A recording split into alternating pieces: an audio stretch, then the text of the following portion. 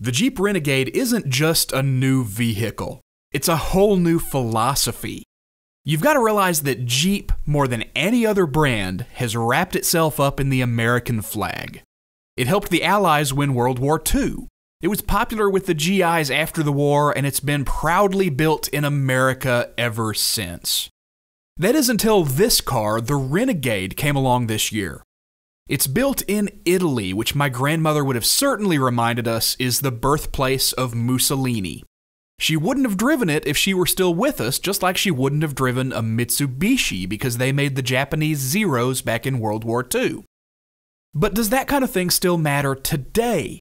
I'm not so sure, because today's buyers know the car industry has been globalized more than ever before.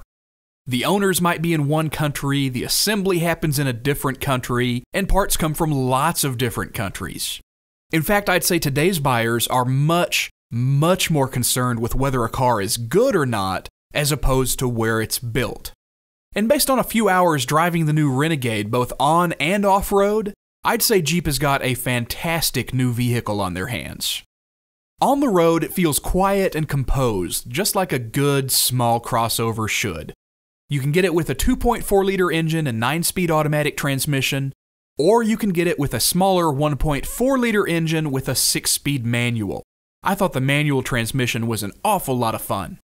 And off-road, I took the Trailhawk version up a steep, rocky incline that really pushed it to the limit. The same course that Jeep used to introduce the much bigger Grand Cherokee a few years ago, and it definitely had the kind of off-road chops that Jeep buyers want.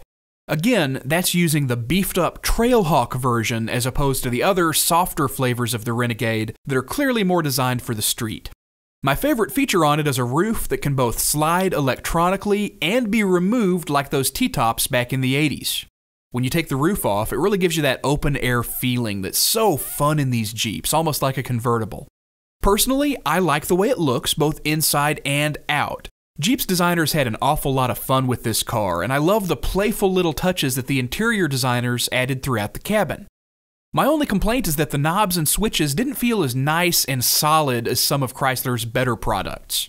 It seemed a bit flimsy in places, but Chrysler's reps assured me that's only because I was driving a pre-production car, and that should be fixed on the cars at the dealer. So we'll see.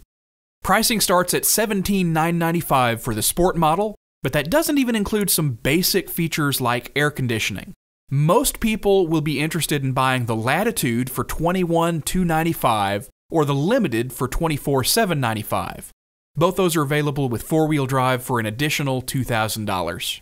And finally, if you want the Trailhawk version to do some serious off-roading, it'll cost you $25,995, which includes the four-wheel drive and Jeep's Select Terrain system with a rock crawling mode.